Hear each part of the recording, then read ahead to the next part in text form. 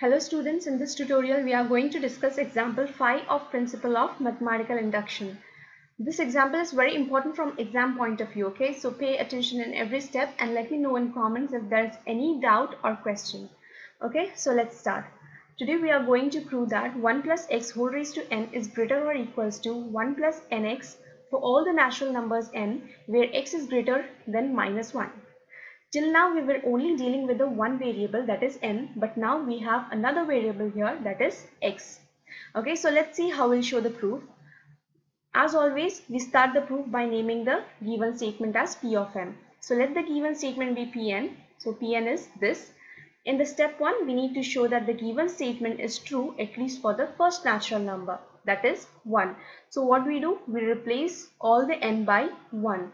And here you have to replace the n and not x by 1. Okay, so let us replace n by 1. So here it is, and what you get is 1 plus x greater or equals to 1 plus x. But we have another condition here, that is x is greater than minus 1. Means the value of x will start from 0, 1, 2, 3 and so on.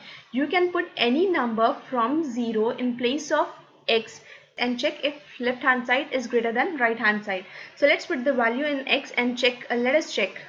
So if you put 0 in place of x, 1 plus 0 and 1 plus 0, you'll get 1 on both the side, that will 1 will be equal to 1. Suppose if you put 1 in place of x, that is 1 plus 1 will be 2, 1 plus 1 will be 2, so 2 will be equal to 2.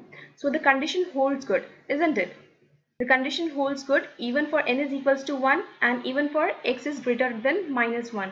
Therefore, Pn is true for n is equals to 1. The given statement is true at least for the first natural number, and it also holds good x greater than minus 1. Let us look at the step 2. Here we assume that the statement is true for other natural numbers also, and let that be k. So what we do here we replace all the n by k. So this is p of k now, which is here x is greater than minus 1, and let us consider this inequality as 1. As you know that we are going to use this in the step 3. In step 3, we need to prove that p of n is true for n is equals to k plus 1 also. Therefore, what we do, we replace all the k here by k plus 1. This is what we ultimately need to prove now, that this left hand side is greater or equals to right hand side. As I told you in the previous inequality problem also, that whenever you have inequality proof, you need to take pk and prove pk plus 1. So I take pk here, this is from 1.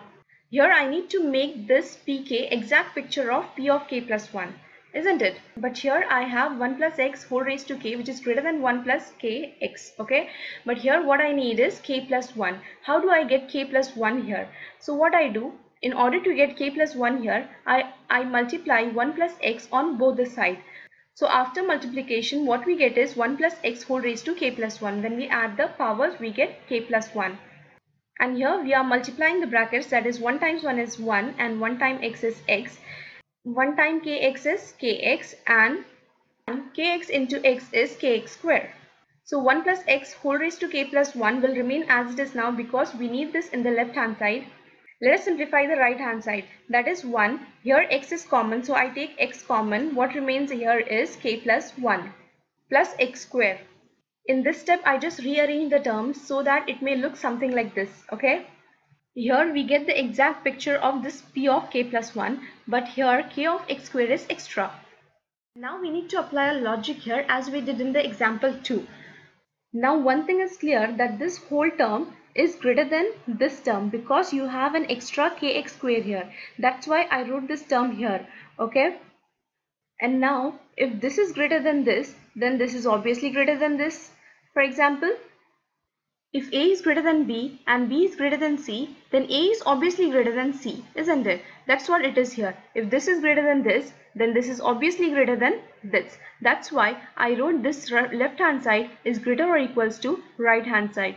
But we have another condition here, that is x is greater than minus 1. So we need to check that condition now.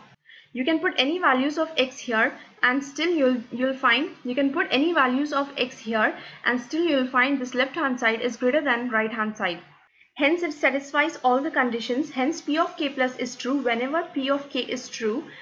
By PMI, the statement is true for all the natural numbers. If you have any questions regarding the proof, please ask me in the comments below. Thank you.